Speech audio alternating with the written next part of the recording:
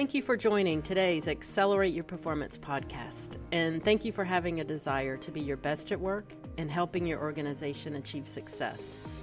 This podcast focuses on tactical actions to improve workplace culture, and these actions align to our 9 principles for organizational excellence. Over the past several episodes, we've spent time on human performance. We've focused on building an emotional bank account with our employees and describing varying performance levels along a performance curve. Remember, about 20 to 30% of our workforce are high performers, 60 to 70% are solid performers, and 10 to 20% are low performers. We've focused on ways to engage in coaching conversations with high and solid performers, and next week we'll end the series of episodes with how to have low performer conversations. Before we do, and as an introduction to managing lower performers, let's focus on how the varying human performance levels affect the overall organizational results. Also, let's address how leaders have an important role in managing performance to keep those results moving in a positive direction. When we work and lead with an improvement mindset, our goal is to move organizational performance up and to have a consistency of individual performance to help us achieve the goal. In other words, we tighten the performance curve so that we have higher performance with less variation. As employee performance improves, so does our organizational performance. Our end goal is to attain and sustain high-performing results and to continue to grow. That sounds so easy, doesn't it? But it's not. It's one of the most difficult things to do. We have to determine where our employees fall along the performance curve so that we know how to lead them and we know how to coach them to succeed. We also have to know how to manage low performers, to either move them up or to move them out of the organization. As you recall from a past episode, we provide our employees with every opportunity to be successful, and at the end of the day, our employees choose to improve or not. If they don't make a positive choice, the leader has to act. To learn more about how to navigate our way with our employees, we'll focus on why organizations hit a performance wall. Remember, about 20 to 30% of people in an organization are high performers, 60 to 70% are solid performers, and 10 to 20% are low performers. Now, as a leader, our goal is to, if we remember, re-recruit our high performers and give them room to perform, coach and support solid performers, and provide direction to and coach low performers, giving them every opportunity to be successful. So let's refresh our memory on what we can expect from high, solid, and low performers. Remember, high performers want to achieve and have a relentless drive to succeed. When we introduce something new to them, they're the first to take on the challenge and improve their performance quickly. Solid performers look at the high performer to see, what right looks like. They usually improve their performance once they've been taught and coached. They need to feel comfortable with a change. They too want to be successful and for all the right reasons. And in many cases, they are. In fact, our solid performers can be the glue that holds our organizations together. The low performers are slow to improve. They need more direction, clearly defined expectations, and more connection during their independent and individual improvement cycle. With direct coaching, some may choose to change their behaviors, and that's good when they do. And others may not choose to make the needed changes, and they just continue to work with poor skills and low will. Sometimes low performers have been living in this world for so long it's difficult for them to change. They have to change their ways and tackle the challenges if they are to succeed. When we start down a path of continuous improvement, and we challenge our teams to achieve goals that stretch them to get better. As we start, the journey seems exciting to our high and solid performers, and the gap between the low and high performers is pretty much hidden. The solid performers are a little nervous, but they're with us. So we're moving along, The critical mass of employees is improving and we're making gains. And about 80% of our employees are carrying the 20% for a while. At some point, the 80% no longer can or desire to carry the low performers. Some of the low performers are deciding to come along, and as we always know, some are not. As we continue the journey and are well on our way, the lift gets more difficult because we're pushing for that top-tier performance. Now, the gap between low performers and everyone else starts to become obvious. At the beginning of our journey, the gap was uncomfortable, but it didn't necessarily affect performance. Farther into the journey, the gap between the lows, who still choose to be low, and the solid and high performers is intolerable. About this time, the high performers are getting really frustrated because they know what type of performance is expected. And they see people not delivering, and they see they are allowed to continue with no consequences. They see low performers behaving as usual, and their behaviors are not aligned with the organizational values. The solid performers are actually in the same boat now, but something else is going on for them. They're starting to be targeted by the 10%. These low performers don't want the organization to change. They've been able to survive with the new changes, yet they see their laissez-faire work life being jeopardized. As team members, just when you think it can't get worse, it does. The low performers get more aggressive and louder. They just become much more apparent in our organizations. And we're screaming inside, when's this going to stop? We're hoping we awake one day and the low performers quit, or the leaders at least fired them. The high performers value the changes in the organizations and have a desire to improve and to work for a high-performing organization. And the low performers latch on to some key solid performers. And those on the low to solid performing fence sometimes make the wrong choice. They go backwards to the low performer. So these low performers befriend them so that they can come over to that other side. Okay, so leaders, here's our opportunity to reflect. How many times have we transitioned a low performer from our organization and our team has told us we went too fast? Here's our reality. As leaders, build the right foundation to move the organizational results and engage employees to travel down that improvement path. Some people come with us and some people will not. All the while, everyone in the organization sees what's going on, and they're looking to us as leaders to offer solutions. Our organization is hitting the wall. High performers are getting tired of carrying people they thought would be dealt with, and they lose their energy. And you know what? They back off a bit. They are still really, really good, but they've lost their edge and motivation. They don't see the leaders living the organizational values. They know that their hands are tied when they're working in an environment when someone they work with has a negative attitude and that makes their work environment extremely miserable. They silently beg for leaders to address poor performance so they can keep their excitement and motivation, and the leader never does. The solid performers follow the high performers, and high and solid performers begin to slide down that wall, and overall performance of the organization begins to decline.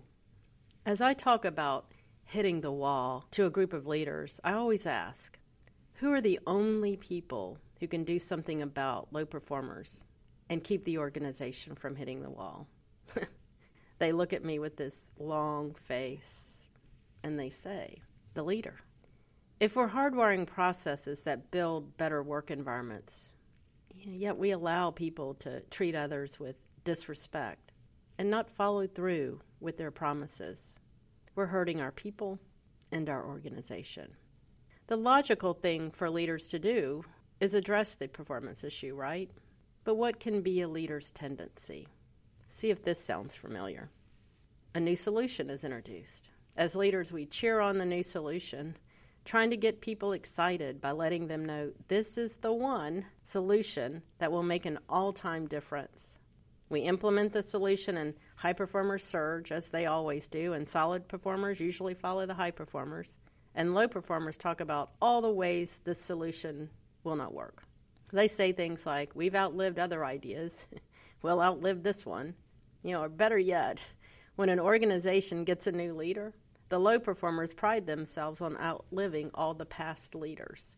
And you guessed it, once again, leaders ignore the non-compliant and negative behaviors, and the solution fails.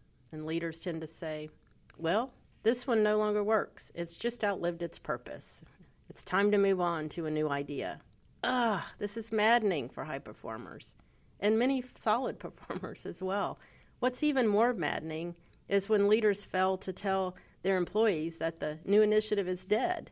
Employees are still trying to follow the prior 8 initiatives as well as the new one. No one ever told them to stop because we killed it years ago. And here's the good yet difficult news. If we address performance issues as we travel down this improvement path, we have opportunities to get over the performance wall. If we address issues quickly enough, we might not have the backward slide. And remember from an earlier podcast episode, the best organizations operationalize values by putting standards of practice in place. That is, our colleagues have defined the workplace expectations, what we expect of our leaders and employees when they come to work every day. Bottom line, the sooner we address performance issues, the less painful they are to the organization. High and solid performers don't have to feel the burden low performers place on them, and we keep positive momentum to achieve results. At conferences, I get one common audience question that relates to this low performance issue. And the question is, how do I get everyone on board? Our job is not to get everyone on board, is it? It's getting the high and solid performers to come with us and giving the low performers an opportunity to choose to move up. We realize some people make a profession out of being unhappy. No matter what we do, it will never be good enough. Let's take a look at another disconnect between leaders and employees that can end in organizations hitting that wall. As I've mentioned in a prior podcast episode, we administer an employee engagement survey to our partner organizations. A common feedback from employees about leaders includes leaders not being fair. And when we ask leaders if they're fair, this is really, really funny to hear. They almost always say, yes, of course they're fair. And when we ask them to define fairness, they'll pinpoint things like scheduling, compensation, benefits, and a standardized performance evaluation system. And then we talk to employees and we ask the same question. Is their leader fair? You know what? They don't mention the same things. They tend to focus fairness on workplace expectations and consistency of practices applied to a team. Here's what's crazy to think about. As leaders, we know we are not applying consistent practices. We know when we're not doing that. It doesn't feel good to us, and it seems like it will feel even worse to address negativity or non-compliant behavior in the workplace head-on. When I talk with aspiring leaders, it's at this point I ask, are you sure you want to be a leader? Because if you do, you have this awesome responsibility that can determine whether or not an organization makes it over the wall to achieve or slide and fall. Now I want to spend my last few minutes focusing on how does this wall work when we have a low performer on the executive team. The organizational tolerance is lower, and the wall appears very quickly. The senior executive is the only person who can do something about a low-performing executive team member. Time is precious and unforgiving for the senior executive. I've heard senior executives say something like this: she's not the best with people, but she knows how to run the operations to keep things moving. And what that senior executive is saying is this: it's okay for this executive team member to get things done on the backs of our people with little or no care or concern for their well-being. Well, bottom line, that's just simply not acceptable and not representative of any organization that's striving for excellence. The senior executive has to make a difficult decision to transition an executive team member from the team if that individual chooses not to change. Our teams depend on us as leaders to support a work environment that gives every opportunity for all of us to excel. And they look to senior leadership to model high performance expectations. They watch to see if we do what we expect others to do. They listen to what we say and how we say it. And they watch to see if we do what we say we will do when we'll do it.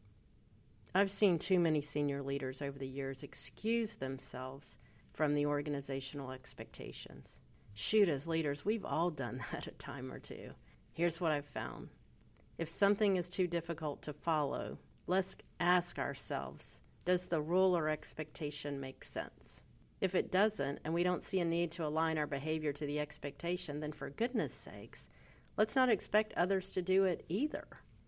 If the expectation is important and we are not in compliance, then we need to quickly change our behavior as a leader. In some instances, we may need to apologize to our team for not being in line with the expectation.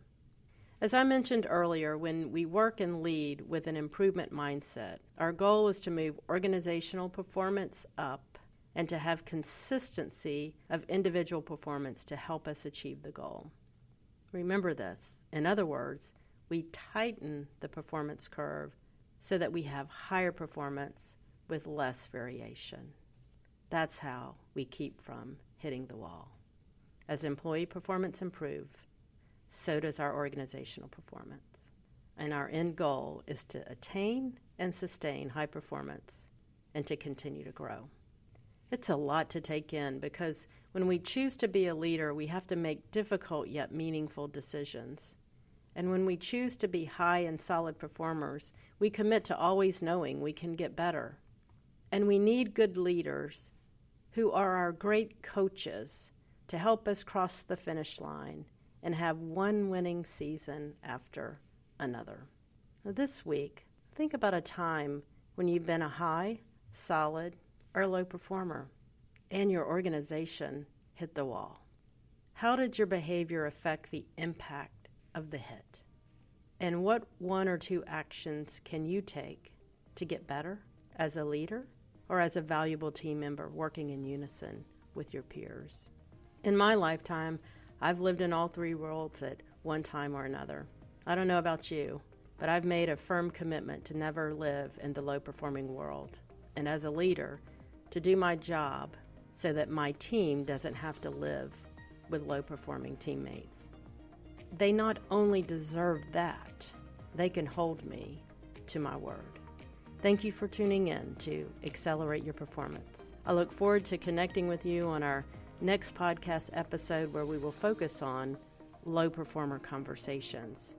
We've worked through high and solid performer conversations, and next week we'll talk about how we can do the right thing for the majority of our team members, address low performers. Have a great week.